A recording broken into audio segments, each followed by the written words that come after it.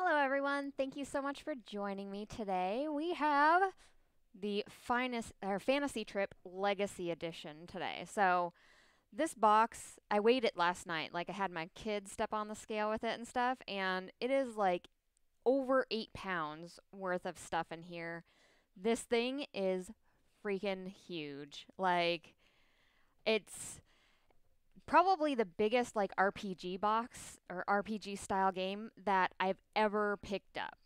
So this was the Kickstarter Legacy Edition. It has loads and loads of extra goodies in it. I believe the Kickstarter went super huge and they really did. They added so much stuff in here and I love that Steve Jackson, like when they did their Ogre Kickstarter box, they just added so much stuff. You paid the base price and then they just stuffed the box full.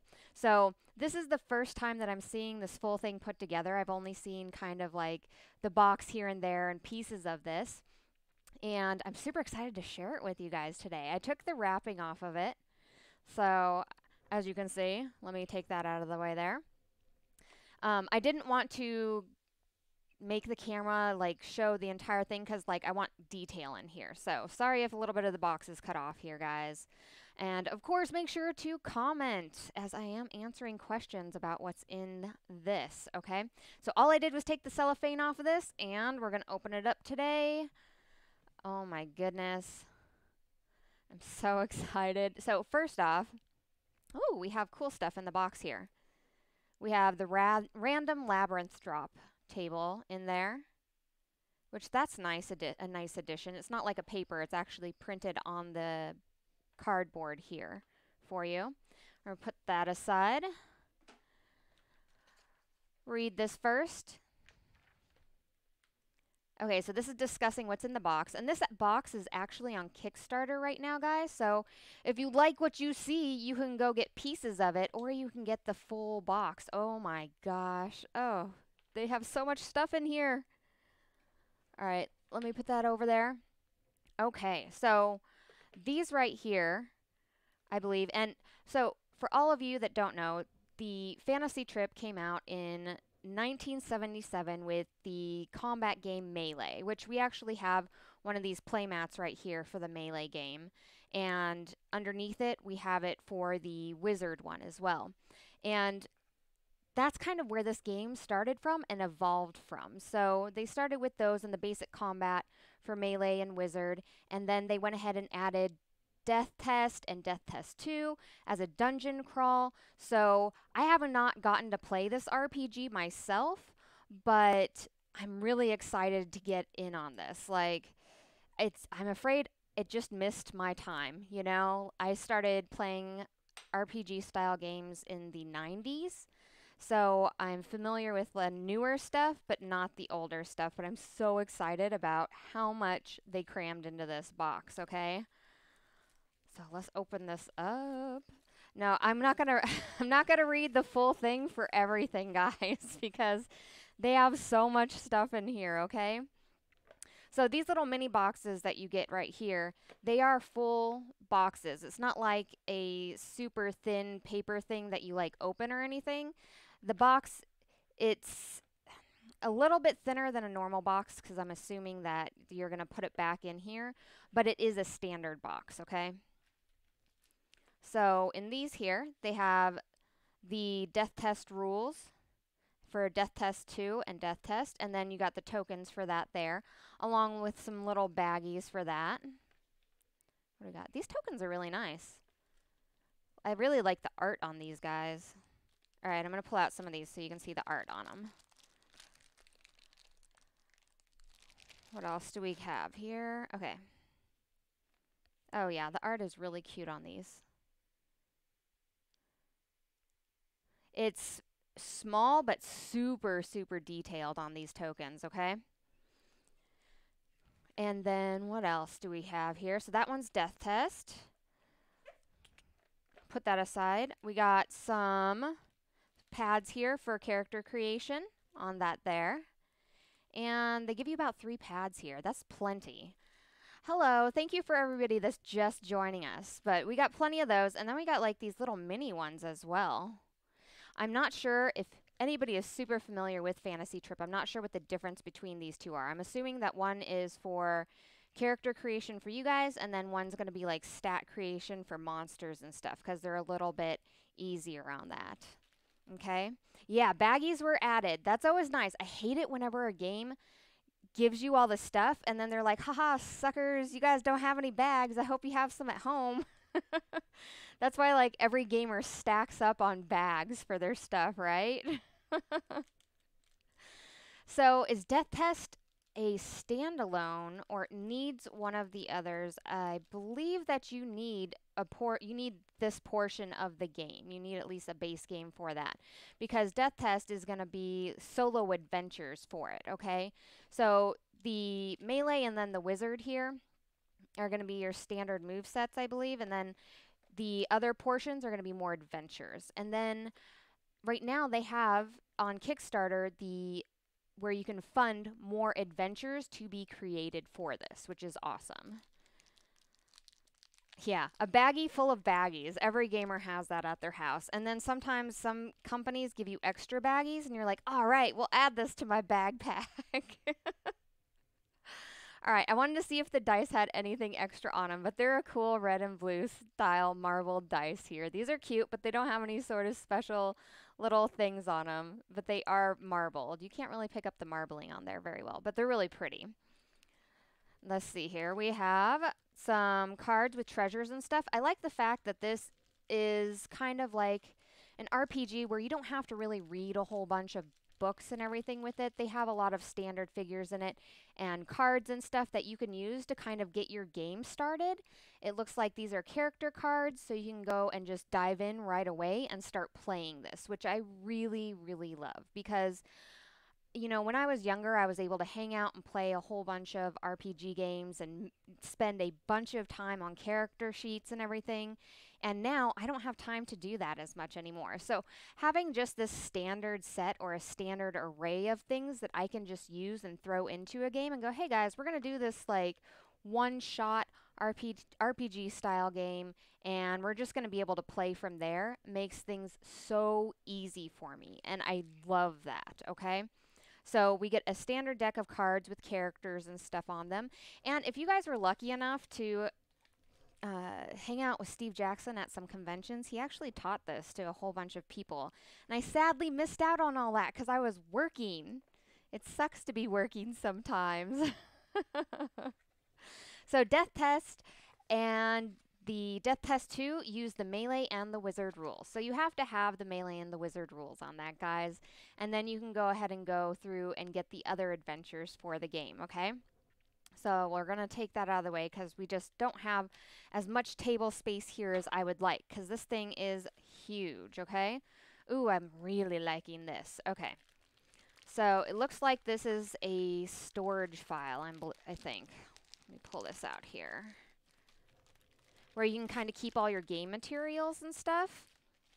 Yeah, the dice do kind of look ogre-ish. Your dog news. Yeah, they do have that marbling, the same sort of marbling that the ogre dice do on them, but they don't have any sort of characters on them or anything. But I like this. This is super cute, guys. It's like a little portfolio thing that you can open and store all your stuff in, and it's all themed. Ooh, I'm a sucker for that. That's cute. I love that they have it themed like this. Yes, in this huge base box here, in here is Death Test, and I believe I saw Death Test 2. Let me double check for you really quick, okay? So there's the Death Test 1 and Death Test 2 in that box. And like I said, if you already picked up the melee or the wizard, you can always go on the Kickstarter right now and get just the pieces that you want. And I believe they have some cool like Cthulhu themed dice on there. They have these really awesome play mats with the hexes on them, which are fantastic if you're playing, okay? You can just set up and just play, throw down the cards. It makes it really nice and easy, okay? And ooh, this is a cute little map here. Oh, there's so much stuff. This box is loaded. Loaded to the gills, guys. All right. Let's take a look at this. Okay, so this map here is like a really nice paper. It's a very nice, like, matte paper feel to it. a little bit thicker than like a regular paper, you know, but that does give you a nice little city there to start your campaign in. And like I said, I love the fact that this is basically you can make an RPG in a box with this, you know. You can set up the map, you have everything you need to start. You don't have to have a whole bunch of planning, you know, or creating a whole bunch of monsters or characters or anything like that. You just set it up and you go, guys, you know. Needs to lend me some scissors. You know what, Keith? It's kind of a push and pull with that because I don't want to ruin anything that I'm opening up. So I try to be as gentle as possible because I don't want to ruin or scratch anything whenever I go ahead and open stuff up. So I try to stay away from using scissors and knives all the time with opening things, okay? So you have two little world maps there, a city and more of like a world map. Let's see here. We have the GM screen. Ooh, I love GM screens. Look at the art on that. Oh my goodness. I hope the colors are coming through just as well on this because I love the colors that they picked for this, guys. All right. And this GM screen is a normal, no, not even a normal. This GM screen is really nice. Okay. So the GM screen is, it has like a little bit of a glossy finish on it here, okay? And it's opened up into 4 panels there for you. And it has all your rules and everything that you need on there. We have hand-to-hand combat, combat with bare hands, multiple figures, aimed shots. I mean, everything that you would need on this. Bonuses and penalties. Yeah, this is a really, really nice GM screen, guys. It's very, very thick and sturdy with this. Yeah, I know a lot of people. So, Robert St. John, a lot of people were really excited about Fantasy Trip returning, and they did a really, really fantastic job with it. And even has a little map on there. So, the other side of this, I want to show you here. What your players will be seeing as you do all the dastardly things to them in the game here. There we go. Yeah, I love the art that they picked for this. The colors just really come out on this. And then the sides of that. This is so nice. Oh, I'm so excited. Okay. So that's your GM screen. I'm definitely not going to have enough room for all of this on my table. We'll layer. There we go. All right.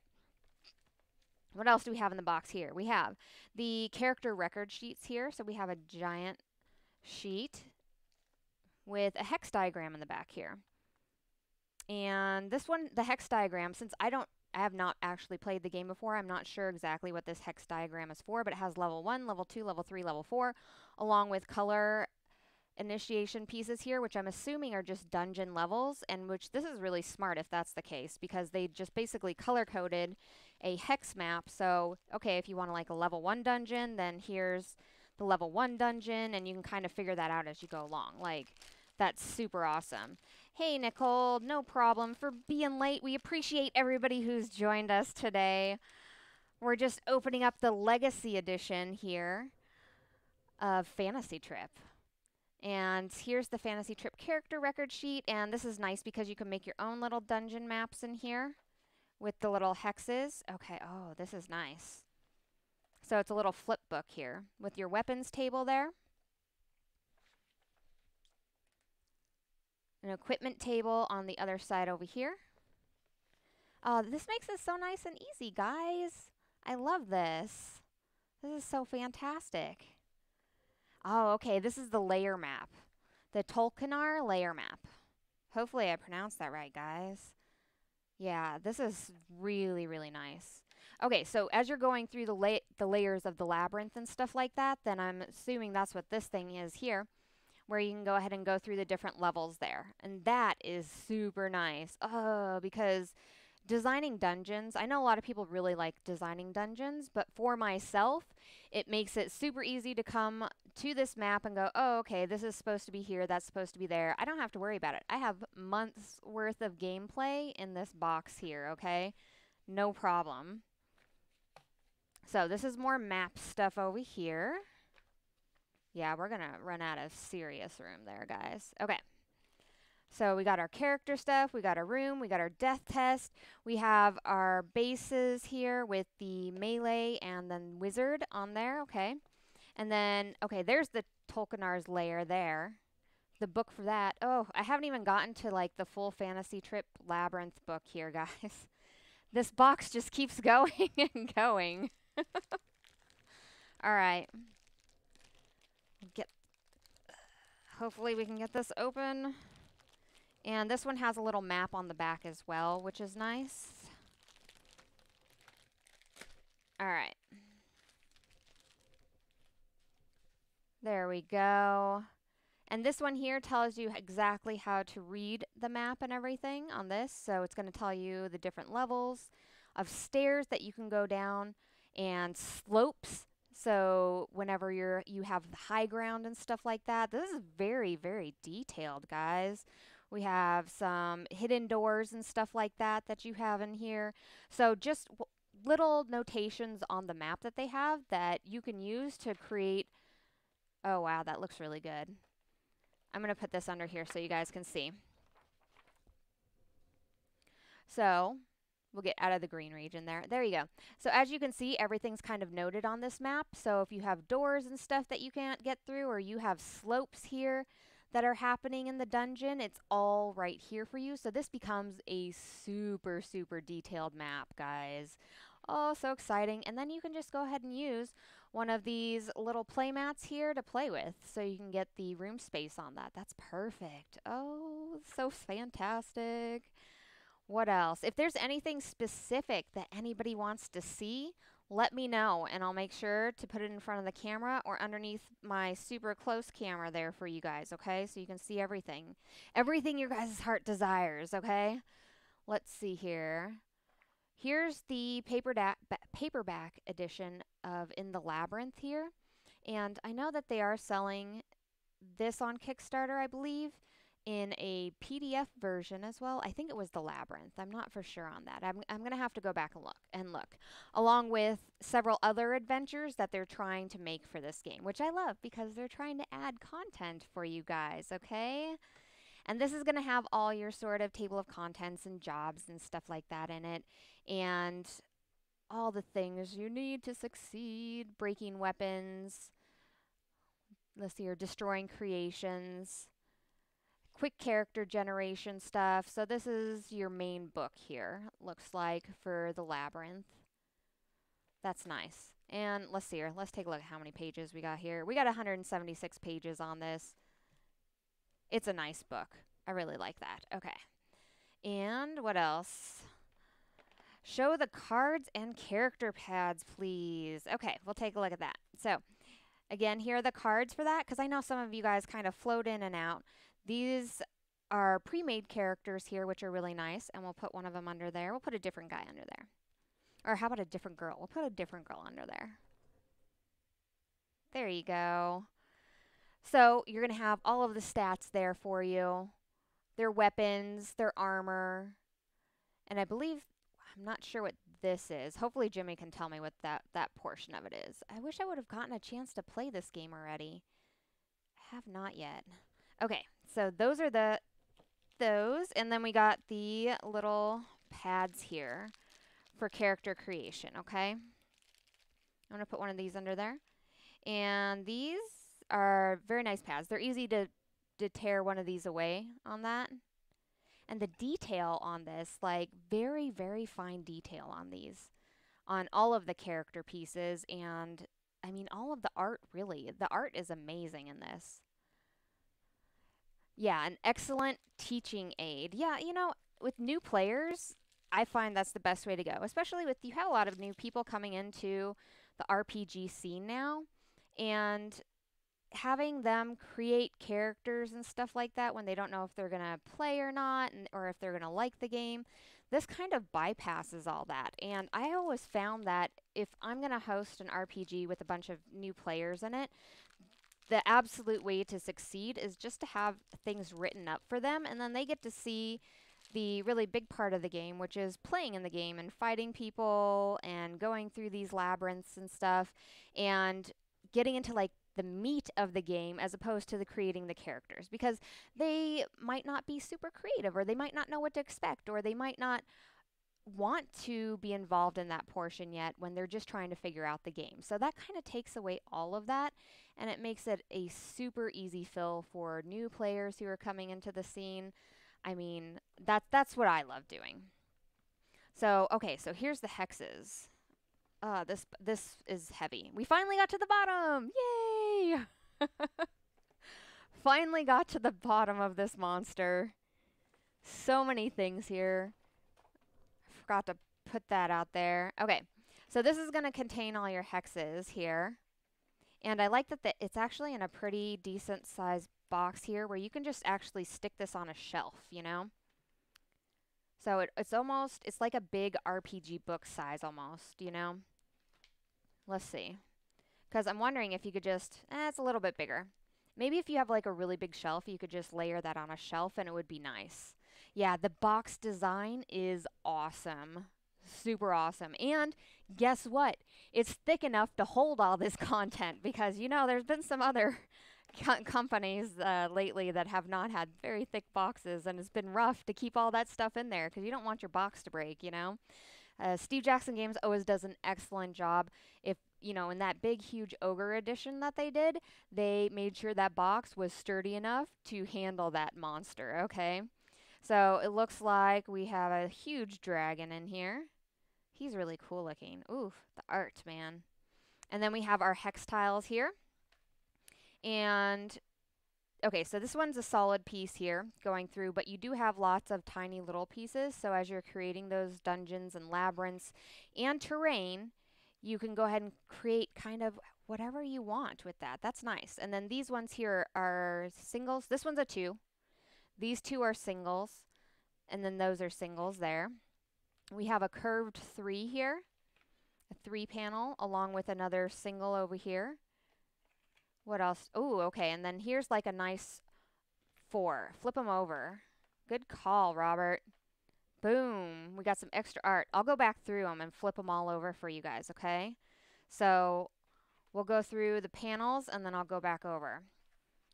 Let me put this box to the side because I only have so much space. We have another 3 panel here with a single, and then it looks like 4 singles on that, okay? So as I go through, the terrain is marked on the back with treasures and stuff. That's fantastic. Oh my goodness. This thing is amazing. Oh no, yours didn't. Really? I have not heard of any problems with that, your dog news. I'm sorry to hear that. Let's see here. We have those ones. Let's take a look at these. Okay, so this looks like little circles. Oh no! We got a murdered player here. We have some skeleton bones and look at the detail on these. These are really cute, guys. Get our skeleton in here. He's not doing too hot. Neither is this guy here. He's having a rough day. Yep, those are, you know what? I'm not sure if those are the 1.5. Okay, so yeah, they are the 1.5 hexes on it. They're really nice. The cardboard on them has a glossy finish, and then it's, I don't know, it's really nice. It's not like a just piece of cardboard. Like, it's pretty sturdy. Like, it's not going to just bend real easily or anything like that because it might be like that reinforcing glossy finish on it maybe. Not for sure, but they do feel pretty sturdy, guys. We have a little dungeon door there. All right. We got our terrain there with our knight and then like a little sewer grate there on that one. We have, ooh, there's a bunch of rubble on this one. I love that they put this on here. So then you can go ahead and play with some unique pieces and then have like corridors and stuff like that or other places with just these. Like, that's fantastic. I don't know. I haven't seen anything set up like just particularly like that. You can always resurrect the dead guy. I'm not sure about that, Dr. Gloryhoundd. That would be fantastic if you could, though. It looks like there's a little bit of a water on this one. Much better than the ones we made in high school in the 80s. I would say so. You know, RPGs and stuff are coming such a long way where they're making such cool stuff that it makes it so easy to set everything up. And I mean, you don't have to spend hours building a dungeon. You have all your stuff right here. Ooh, I like these right here. So you have little holes here in the ground and then your little bridge over, which I love. A little open treasure box there. Something got looted. And let's take a look at the back of this dragon. We got some skulls on the back of that dragon. The dragon's super cool looking. Like, he's just a nice color and stuff. Let's get his little dragon head in there.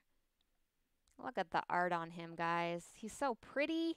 I have a thing for dragons, though, so I'm a dragon person. Oh, absolutely. The tiles you can use for all sorts of stuff. You know, I use all sorts of different pieces of games for different things, especially in RPG style games. Like, you can use little pieces or miniatures or whatever you have for them for other games, you know? I like these tiles, though. These are really nice. There's your set of tiles. We have the lair and then the labyrinth here. You, you know what? I don't think you can tame them as a pet, Dr. Gloryhougnd. I apologize. You know, you can't tame everything you meet. That's all I'm saying. There are some wild creatures out there, okay? You have tons of maps. So these things double as not just one map. I mean, you have how many on here? 6. So 6 on this one, 6 levels on this one, and then another 6 levels on this one here.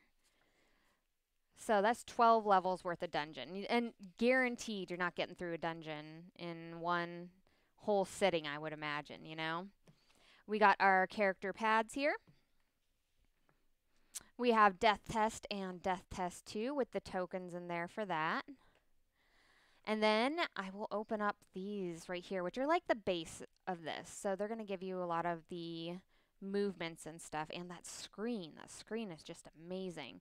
And we'll take a look at these character mats, or these play mats here as well. Because we have one that's about, this melee one that's about the size of, I would say, a regular playmat, and then the other one is closer to about a 3x3. I don't. It's not as big as a 3x3. It might be 2x2, but it is a square mat for that one. So let's take a look at these ones here. Open them up. This is the melee, so this would be the first one that had came out before they added the wizard stuff. All right. Oh, more dice. Lovely. All right, so in the melee one, they do have your extra bag. They're going to give you your melee rules here with armors and shields and pole arms and rushing attacks, movement stuff. They're going to give you that. They're going to give you these lovely, lovely dice, which are also marbled, and they are a red color, like red and kind of like a goldish gray. And then this melee map here, which is actually going to be like this here, so like this playmat here, which is kind of nice because, I mean, I'm a super huge playmat fan. Like, I personally would not end up using this. I'd end up getting the playmat for it just because I like having the versatility of not having to use the paper product and having it like creased on me. So like I always end up getting the playmats and stuff. But you could always shove your rules and stuff in here with some character cards and stuff and just have like a quick play with this. Like, that would be fantastic, right? This is about the size that you could just take this down to like a pub or something like that, or wherever you wanted to, a friend's house, and show them how to play really quick, okay? So this here, you have all of your little tokens for the game on that. I'll open this up here. Yep, that is a map in the box, in the melee box. It's like a little black and white map.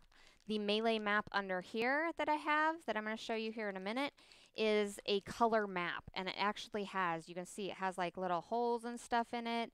And it's a lot more unique looking. All right, so for these characters here, You got all sorts of stuff. You have like little wolves and stuff, little like not wyverns. They're little monsters and bears and snakes. And then you're prone whenever you get knocked prone for that. Some archers on there. Those are nice pieces. Again, the art on those are super detailed. Let's get some of these under here. So you can see, even there, you have like a hard time seeing it. If you saw this on person, it's like somebody did like a fine inking on making these characters. So it looks like those fine, like stippled, inked characters.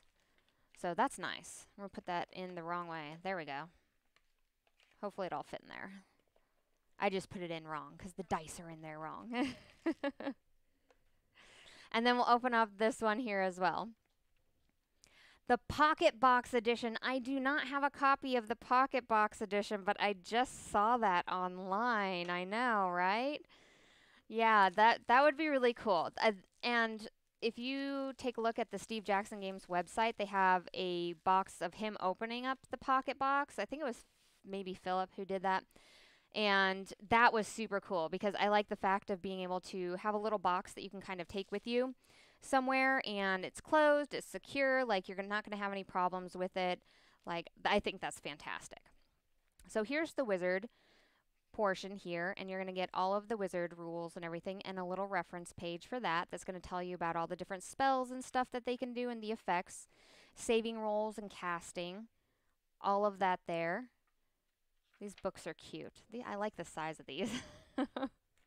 And then you have the wizard sheet here, which is going to be a much, much bigger playmat. I'm not going to open this all the way because I'm just going to show you the other playmats because those are super cool looking, okay? And then you're going to have blue dice here. So you have the dice, the two extra dice here that came in the giant box are the same color as these dice that you get in the Melee and then the Wizard Edition here, okay? And then you have the little tokens for this as well. We'll open up these guys. Been playing Melee with coworkers at lunch. That's a fantastic idea, right? Lunchtime games. And I love that you can play this for a lunchtime game, you know? It's not going to take that long. It's going to be easy teach for people, okay? I agree. This is a very brilliant setup. I love how they have it in here. Ooh, look at all the flames. Those are super cute. And then you have a little dragon and stuff on there. Little walls that you have. Oh yeah, those are lovely. And these wizard guys look super cool. Oh, look at that guy. That guy's awesome looking. I'm really enjoying the art a lot in this. Okay, so this is your whole set here. And instead of doing the paper ones that come in the little boxes there, I'm going to show you the game mats underneath here, okay? The game mats are really, really nice.